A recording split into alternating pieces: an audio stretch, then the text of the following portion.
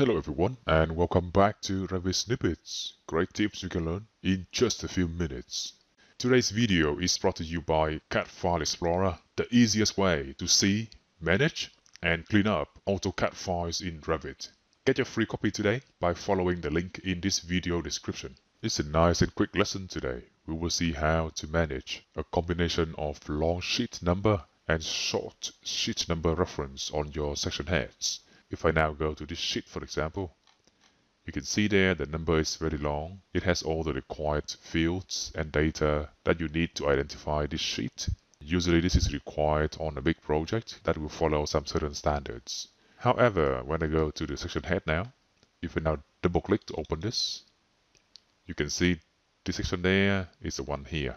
However, even though this sheet here has a very long number, when I go to a floor plan and see the head, the section only references this very short and concise sheet number there, 1042, which is this number here at the end of the long string, 1042.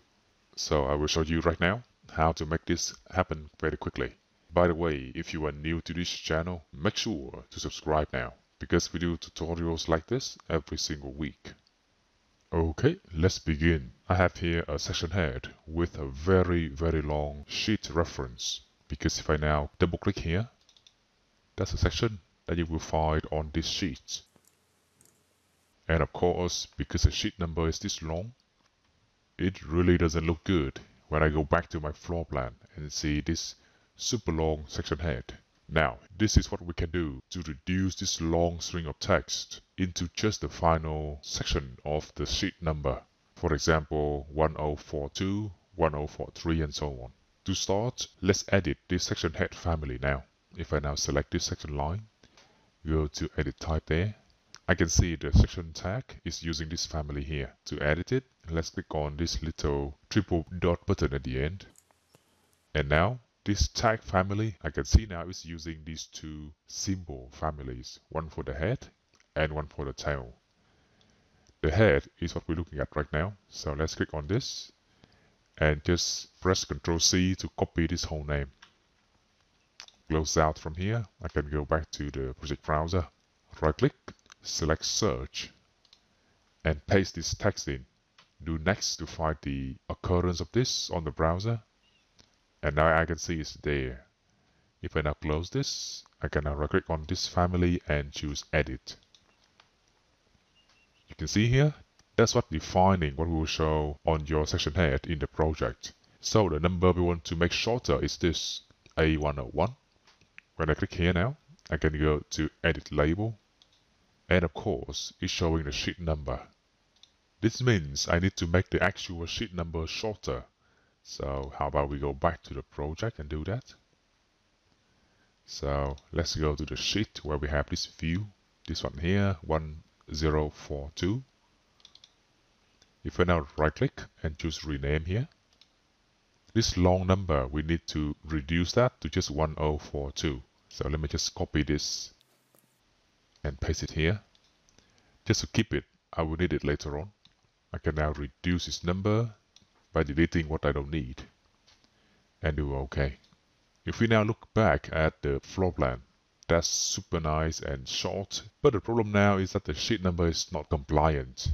We need the long sheet number, but just a shorter text there on the section head. The key to fixing this for the sheet is this.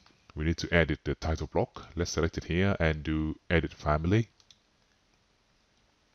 If I now go down to this section here, the sheet number, let's check what it is. Go back to the title block now. That number is here, 1042. We need this to be the long piece of text. Let's do that in the title block family. Certain thing has to happen here. If I now select this field there, go to edit label, you can see the only thing showing now is just the sheet number. But the good thing is, on the left hand side, we can actually use and create new parameters. If I now do add parameter, and in here, it only allows me to do shape parameter. So let's do select now. Now in this shape parameter file, I only have rooms data. This is where I want you to make sure you are using the right shape parameter file for your Revit project, because that will determine how many groups and parameters you will see here. Let's double check that. If I go to manage now, select shape parameters, you need to make sure this is the right path to the shape parameter file that you need. If it's not the right one, just select browse and then go to the right file and select it there. In here, I only have one parameter group and two parameters underneath. This one is for rooms data though, so let's do a new one. Go to groups, choose new, and call this new group sheets. Under sheets, let's make one new parameter now. How about number prefix, and make it a text parameter. Click OK now. This time I'm going to go back to editing this label and do add parameter now. Select. I can then go to sheets and select number prefix. Choose OK. It is now there on my list on the left. Let's click on this button to bring it to the right. And now I want to move it up like that. And then just do OK. It's a bit big to see, so how about we make the text smaller, 3 mm. And you can see there's a space between the two fields. I actually want that to be a dash, so let's go back to here. And for the suffix of the number suffix, we can put in here the dash and confirm this. Now the dash is there, looking good now. Just wondering why there's a space there. Let's double check. Oh, because spaces here is 1. Let's bring it down to 0. And now that's neat. I can now load this one back to my project now. When you see this window, choose to override just the version, not the parameter values. And now it's smaller. I can now click on here and then click on the number. Certainly enough, I can see now number prefix is there, but somehow I cannot change its value. The key is this: you need to add this same shape parameter to the project. At the moment, it's only existing in the family. That's not enough. Let's go to Manage now and do Project Parameters. Choose Add. Select Shape Parameter there. Choose Select. And just like before, we can go for Sheets and select Number Prefix.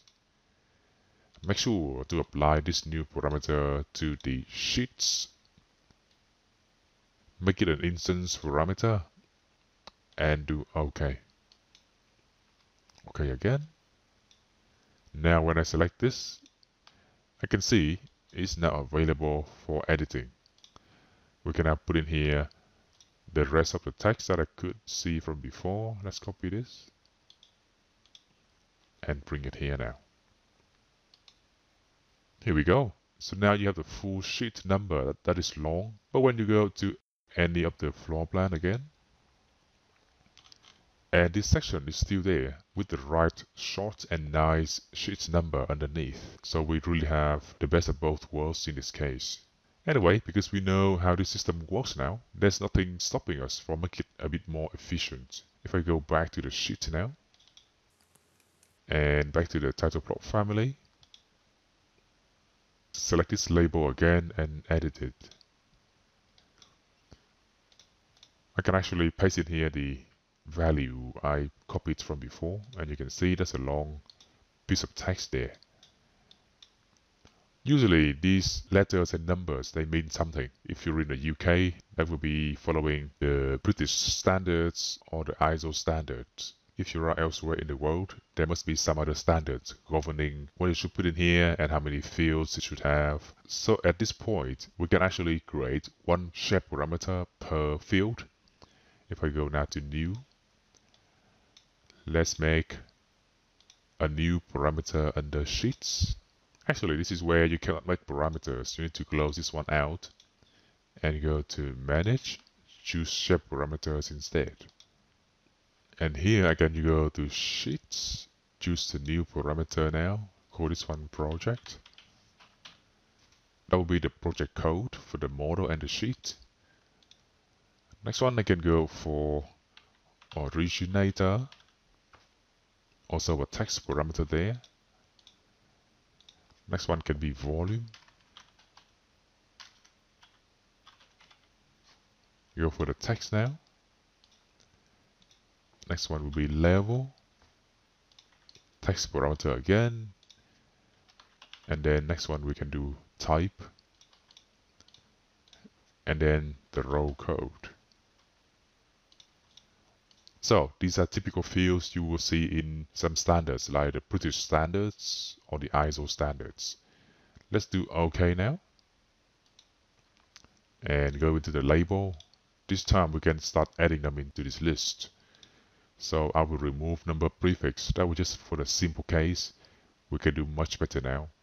Let's go for add parameter. Choose sheets. Choose project. Bring project to here. And I will now repeat these steps to add the rest of the parameters we created.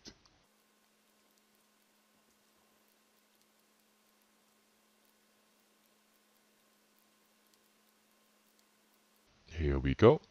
Now I can move the default sheet number parameter down here to the bottom and do OK. Actually, let's change this to maybe 1000. That's a much better example value. And of course, the number of spaces between them, we don't want any spaces, so let's put that to 0 for each line. For the suffix, of course, we want the dash for all of them, so let's do this as well. And choose OK. Now that's a much better combination of text. I can now go and load it into the project. It's now had gone short again, but I can now click on this. And of course, you have to make sure the same parameters exist in the project. So let's go to manage again. And this time, under project parameter, we can start adding the parameters we created. Every time you do this, make sure you apply that to the sheets category.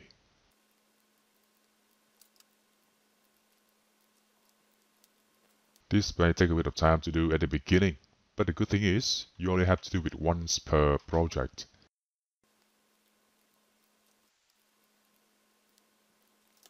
Okay, so all of them have been added. I can choose OK now. And this time when I double click here, all of them are now editable. How about we choose to put in our values from before? So let's do ACC, AIC there for originator, ZZ05, drawing type will be DR for drawing, and the row, let's do A for now for architecture. Choose OK, and there you have it again. The long, complete sheet number, but this time organized into very logical fields. The advantage of the system is this. If I go back to now and right click on Sheets, choose Browser Organization, I can now create a new organization rule. How about RV Boost? And now I can start grouping and sorting this list using the shape parameter we made. So I can firstly go for Project, Originator, and then Volume, and then Level, and so on. You can go for more, but for now, I think that's already enough. Choose OK now, make that the current configuration, and do OK again.